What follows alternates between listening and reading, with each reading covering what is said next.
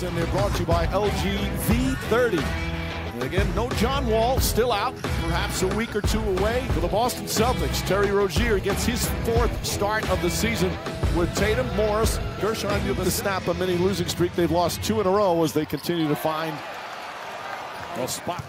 There's 2 concerns for me for the Celtics in terms of their personnel long-term in the playoffs. Daniel Tice provides something in the forward spot as Sato Ransky goes on a nice drive. Marcus Smart, to me, if he can't play again, that is a serious dent in their hopes. Well, just to see whether or not what they're going to do moving forward. You know, Smart wants to do everything possible. He'll wear anything to let him go out and play. Baines with a good old rebound. Yabusele throws it back out. Rozier. Tatum goes in the corner to Morris. Morris for 3. Score it, their teams go to a completely different level. So the Twins have much in common relative to their impact. Tatum gets past and throws it down. 9 straight points. Toughest remaining schedule according to Basketball Reference. It'll be interesting to see how important for a team like Washington do you think? So, say the Cavs finish 4th where they are right now. You don't want to finish 5th. You'd rather finish 6th. And that's a nice move again from Tatum. Excellent start for the Celtics. They've hit 6 of their first 9. Bradley Beal gets inside. Satoransky continues his fine play. John Wall, Bradley Beal, and he together when John Wall comes back. Rozier knocks down the 3. As Rozier brings it up the other way, steps back. Boy, flat missed Aaron Baines. Morris knocks down the 3. Field goal for Porter. A great shooting start for the Celtics here. Under 5 to play in the first. Porter hounding Morris. Morris comes up short, but Baines tips it up and in. Morris stolen by Porter.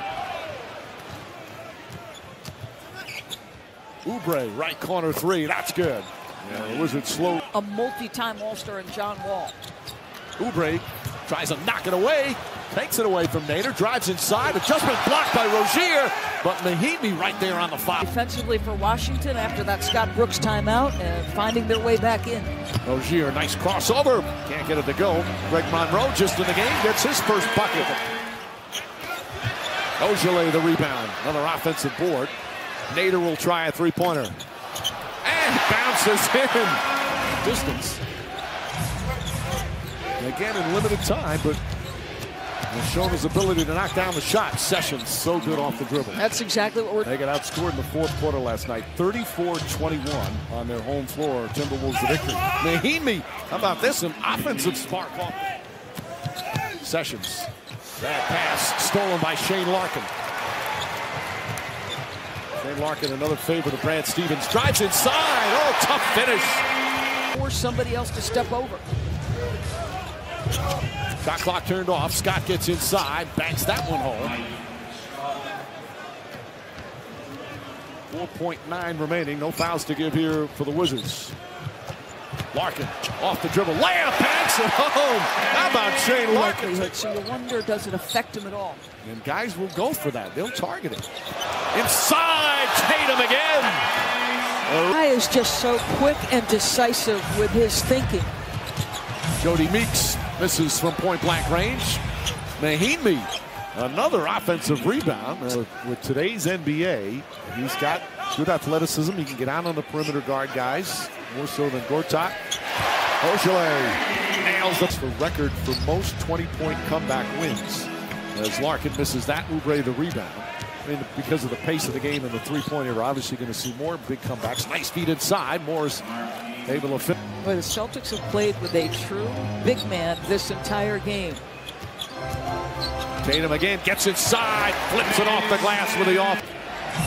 He went through a little bit of a shooting slump for a couple of months, but he's starting to regain that aggressiveness. And a 3-pointer for Mike Scott.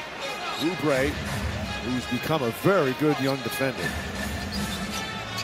Monroe turns, shoots, and scores. Monroe, really good teams, is what I mean. How about the coaching job Quinn Snyder has done in Utah? And Rudy Gobert, I don't know if he's going to have played enough games.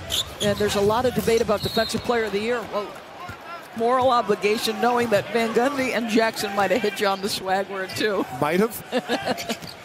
Beal gets inside and banks it home. Just the second field goal, looking to distribute more and getting his other teammates involved. Their passing has been fabulous. Rozier inside. Satoransky didn't want to pick up. Beal against Ojale. Ojale, another good young defender. Morris connects. Morris gets played against each other in the NBA.